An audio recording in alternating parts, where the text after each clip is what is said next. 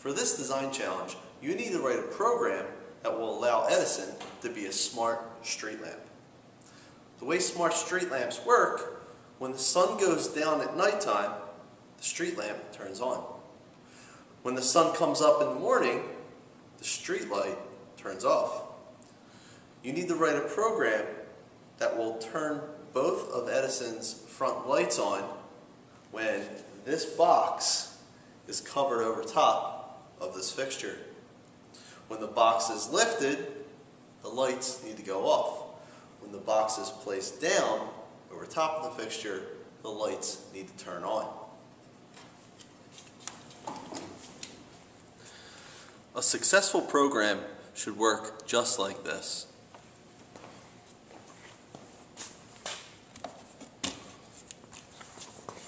It's daytime.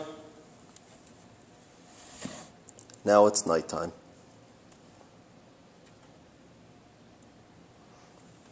It's daytime again.